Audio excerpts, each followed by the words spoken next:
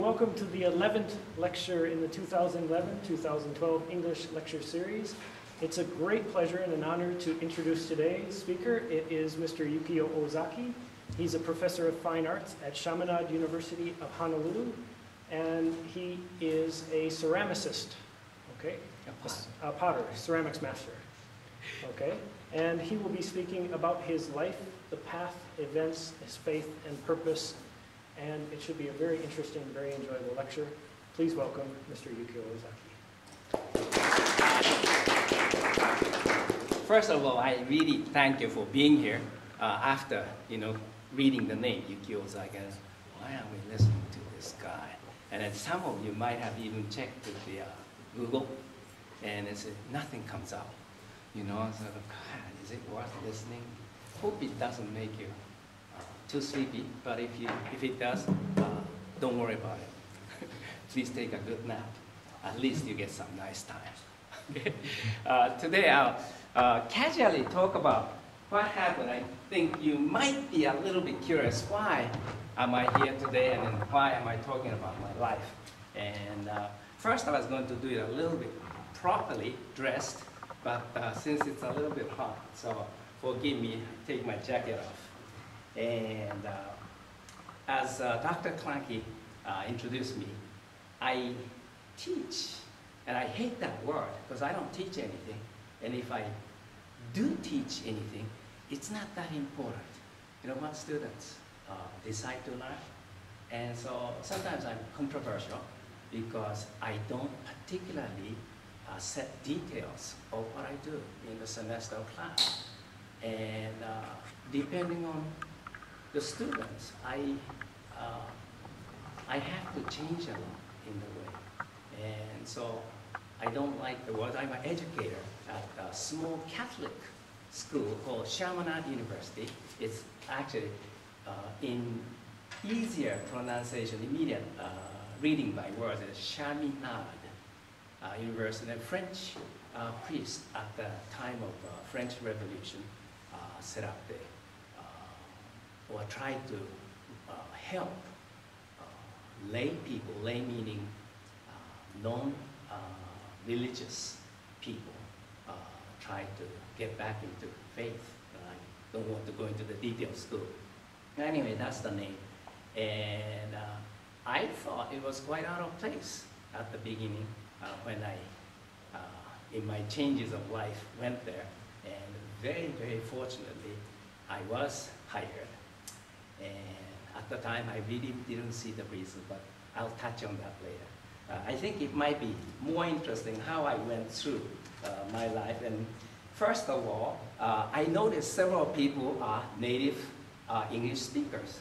And so for you, it may not be as interesting, but for those who are Japanese and then try to study or try to get the ability to deal with English as your language in operation, I guess, and applied English, I guess, it may be interesting how it happens to you. And it happened the same way I did flower arrangement when I was in high school.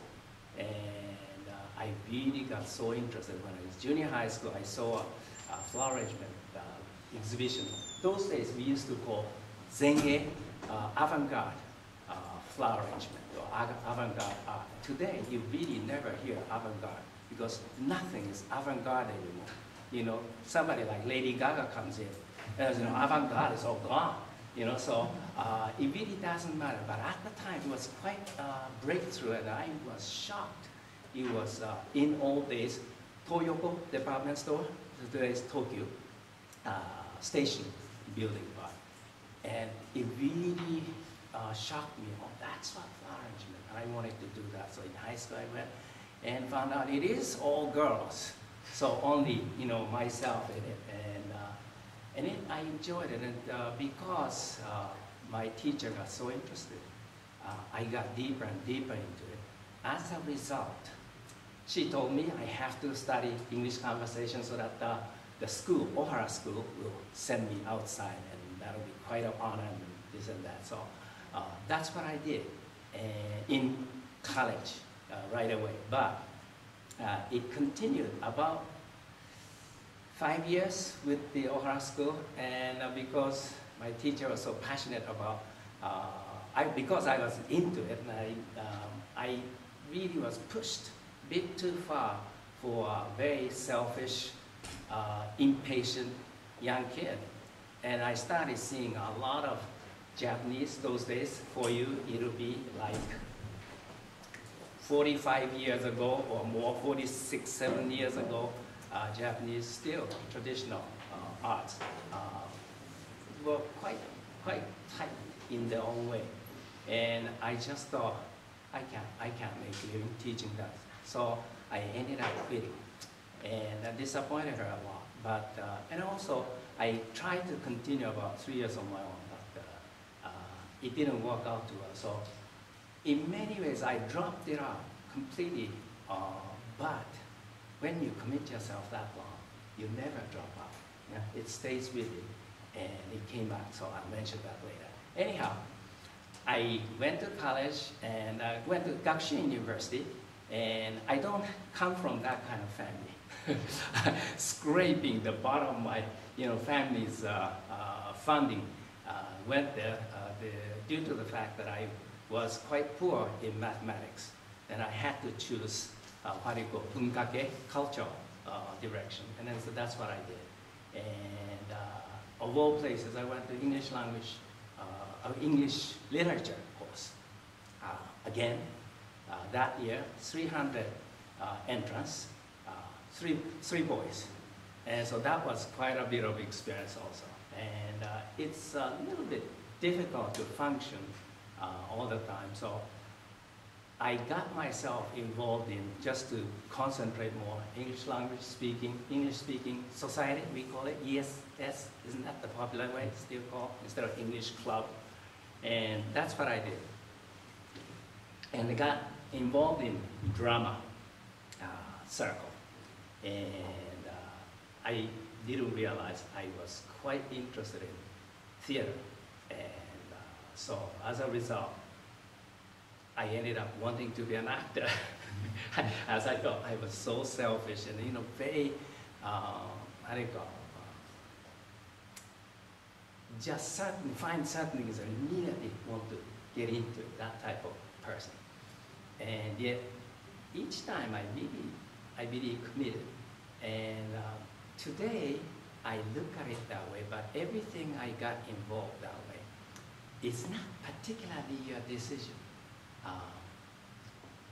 I'm sure some of you may hate to hear this word, but I believe in God a lot. I have no religion, but I believe in God. And without God's somehow influence on me, I don't think I have made it this far at all. And I'm so thankful because when I was in Japan, and that's up until 42 years ago, I didn't give a good God damn.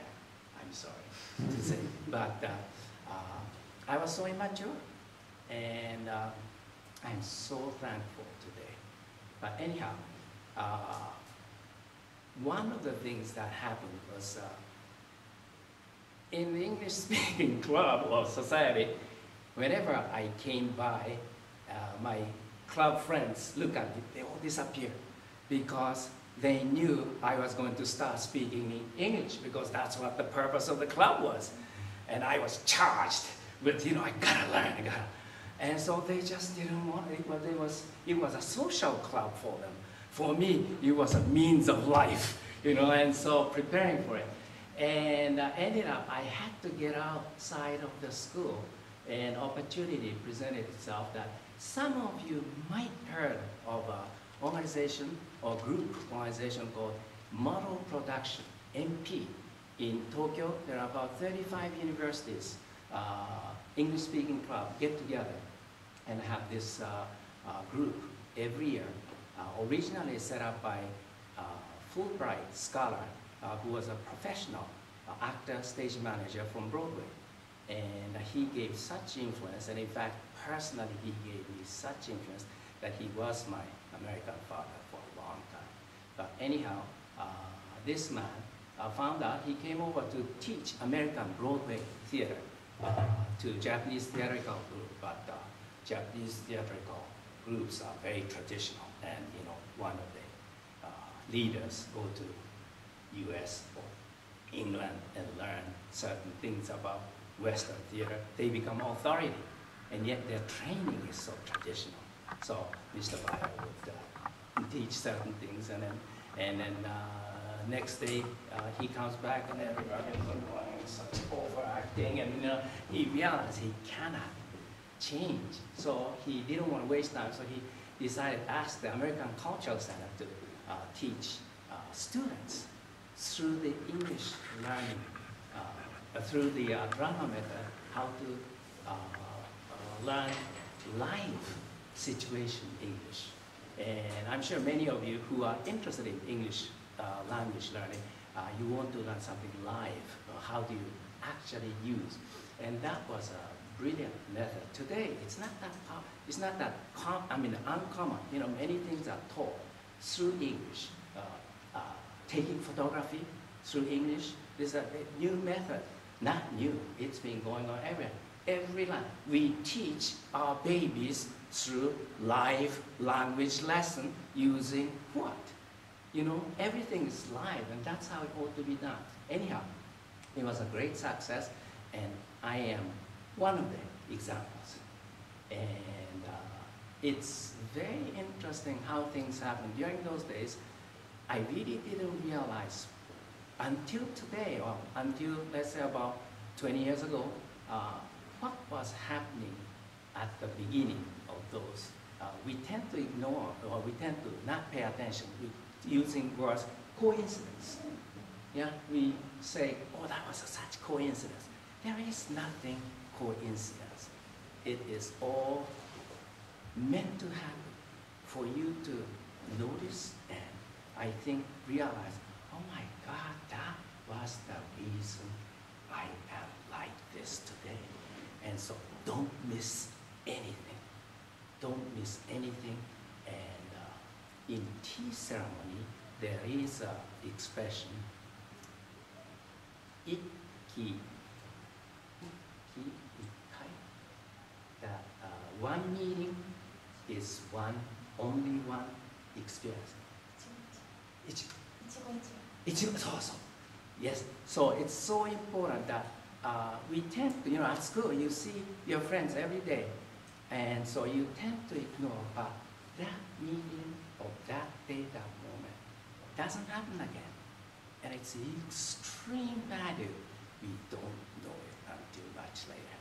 And the reason I got this very particular help from Mr. Bayer, who became most vital influence in my American life.